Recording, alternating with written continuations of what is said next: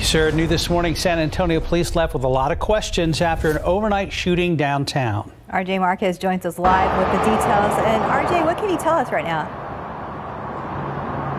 Yeah, good morning, Mark and Stephanie. Right now, investigators don't have much to go on, but when they received this call, in fact, they didn't know that whether this was a person who was just sick, maybe injured, or whether this was just kind of a welfare call. So paramedics showed up, and so San Antonio Fire Department did as well.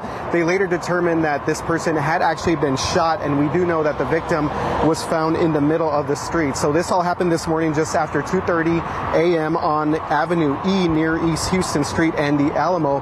Police telling us this morning that the victim is in fact a man in his 20s.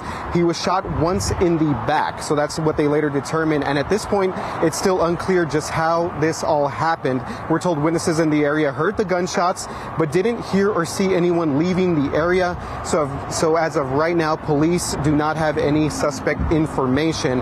And as for the victim, he was rushed to the hospital, but police telling us this morning that he is expected to be okay. So we will continue to follow this as police maybe reveal some later details as they continue to investigate this shooting. Reporting live from downtown, RJ Marquez, KSAT 12 News.